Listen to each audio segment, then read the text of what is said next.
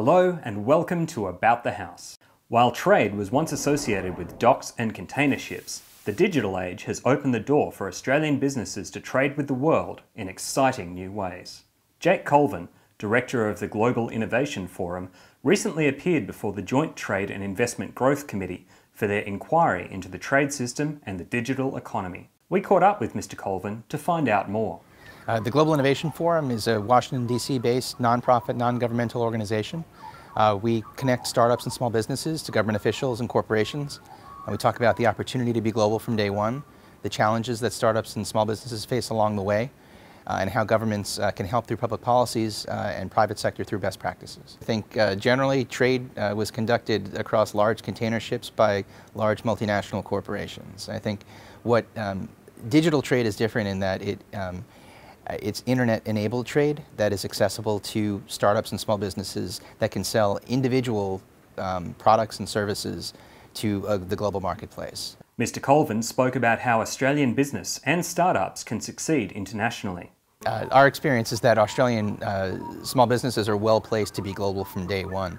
We heard from several Australian businesses at an event that we did in Sydney last week as part of the Spark Festival about how they're using online technologies to go global. Some of them are also taking advantage of government policies to go global. I think one of the challenges, though, is that startups and small businesses in Australia don't always recognize the opportunity to be global from day one.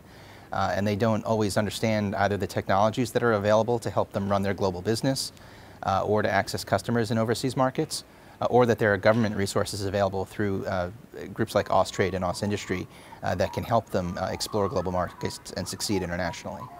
Knowing where to find foreign regulations remains one of the challenges to digital trade. One of the biggest challenges facing Australian small businesses is around transparency and availability of information. We hear regularly from startups and small businesses that they don't understand even where to look to figure out how to comply with foreign regulations. Another big challenge that we see from product-based small businesses is around customs and border issues. So to the extent that small businesses face tariffs or red tape and paperwork in foreign countries, they're less likely to be successful in those markets.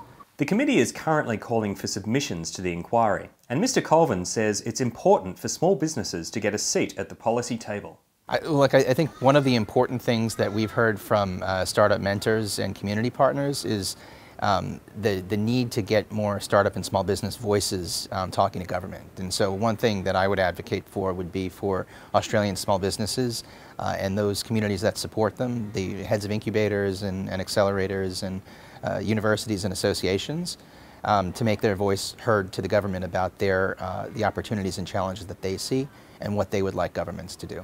Thanks for watching. To learn more about this inquiry, attend a hearing or make a submission, visit aph.gov.au/digital economy.